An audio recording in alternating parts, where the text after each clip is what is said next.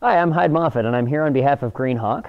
I'd like to give you guys a few exercises to work on throughout the winter. Exercises that will both improve your control, your position, and hopefully strengthen your horses so that you're ready for the 2016 show season.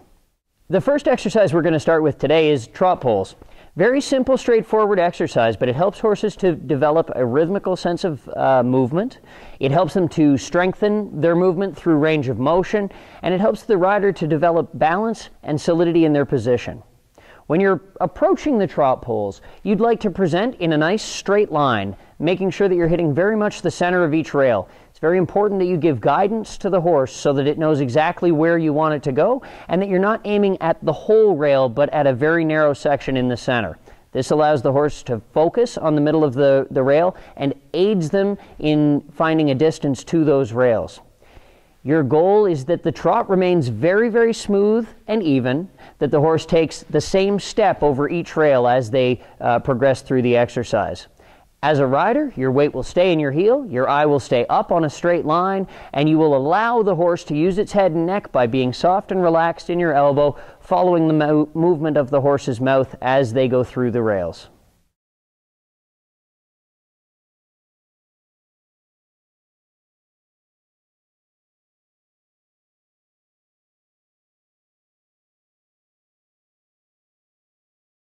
This is an exercise that I pull out frequently with students and in clinic formats, and it consists of two rails spaced several strides apart.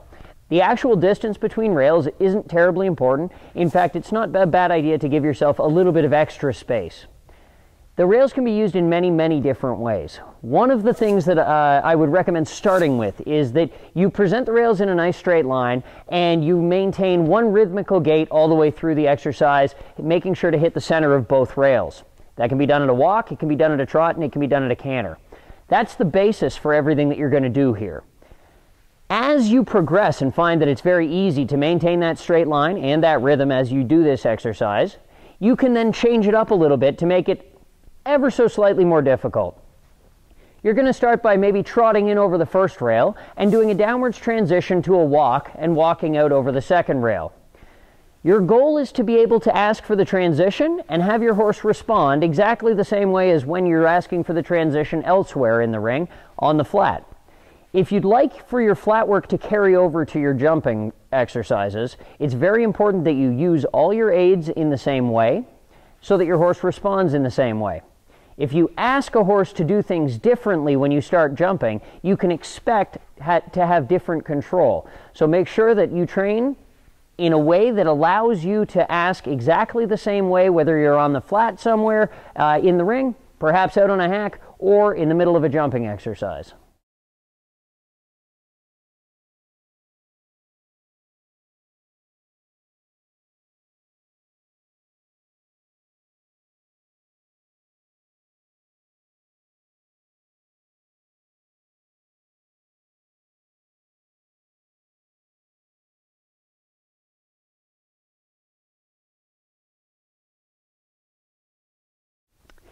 As you find that the transitions become more and more similar each time, you can then make the second transition within the space of those rails. Perhaps you trot in, come back to a walk, and then pick up a trot prior to getting to the second rail. It's really important that you maintain the quality of each downwards transition and upwards transition. It's not necessary that you get the exercise done quickly. It's much more important the quality with which the exercise is done.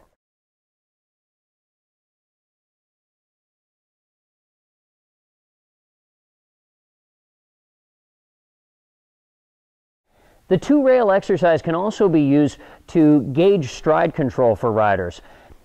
You should start, again, with something very simple. Canter in and do whatever number of strides shows up most naturally.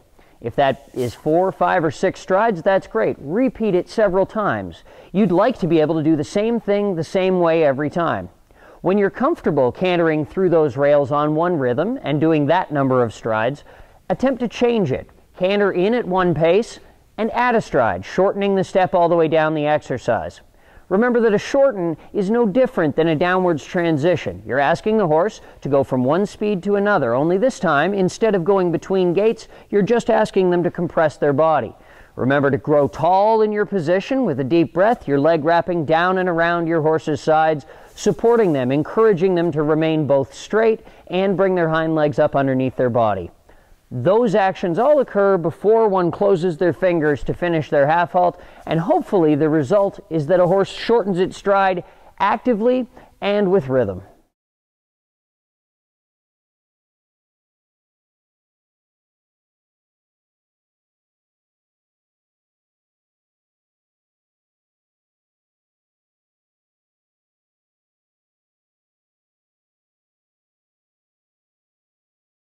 The exercise I have set over here involves 3 rails, or cavalettis, set at the quarter mark of the circle. Your goal when you're doing an exercise like this, again, is to start very simple. Perhaps you trot and hit the center of each rail each time you go around the circle. You should continue to do that until you're able to find the center of each rail every time, and that it starts to happen smoothly and in rhythm. As you get better at that, you can then progress possibly to a canter. All of these exercises should be started in the most simple way possible. Make sure that you feel comfortable, make sure that you feel capable, even if it's just at the walk to start, that you can give direction to the horse so that it understands exactly where you want it to go. When that becomes easy, progress to the trot, and the same goal of finding the center of each rail with rhythm is still applicable.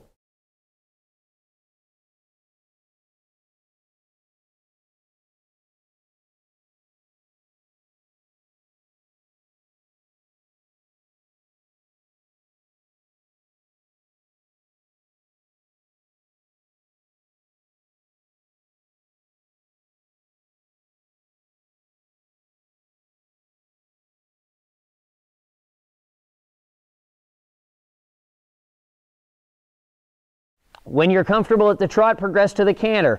This is an extremely difficult exercise, and if you need to remove one of the rails to start, there's nothing wrong with that.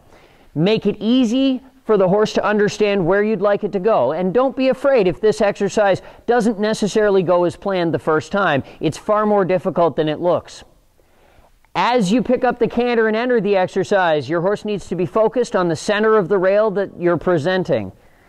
They will jump the rail, and the rider needs to be very careful that their arm is elastic and able to follow the motion of the horse's movement as it goes across the rail. Even though it's only a couple of inches high, the horse will need to stretch and reach using its head and neck if it's to make a larger motion with its legs. The rider is very, very aware of this and allows their arm to follow forward and follow that motion. That allows the horse to land in balance and allow the rider to guide it through the next turn, and present the second rail in a similar manner to the way they've presented the first rail. Horse's nose to the center, finding the very middle of that jump. Again, the process repeats itself to the third rail. As I said before, this is difficult, and don't feel bad if it gets a little bit messed up. If you find that your canter is disappearing, maybe the rhythm is starting to change, things are not working the way you had planned, don't be afraid to make a transition back to a trot or a walk, regroup, and restart. If things go terribly, you can always back it up to the trot again, where you're able to have a little bit more control, where things happen just a little more slowly. Reinstall that you'd like to hit the center of each of those jumps on a smooth, even bend with rhythm. When you feel good again, by all means, try it at the canter. Remember, goal is to be straight to each rail and with a rhythmical, even canter all the way around the circle.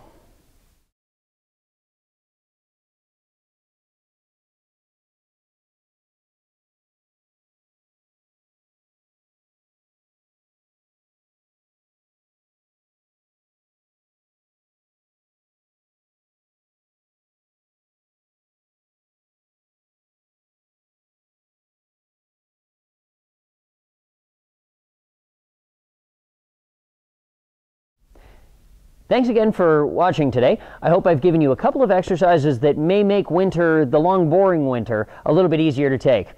Please feel free, if you have any difficulty with any of these exercises, to consult with your local professional. They will be more than happy to provide you guidance in perfecting these exercises.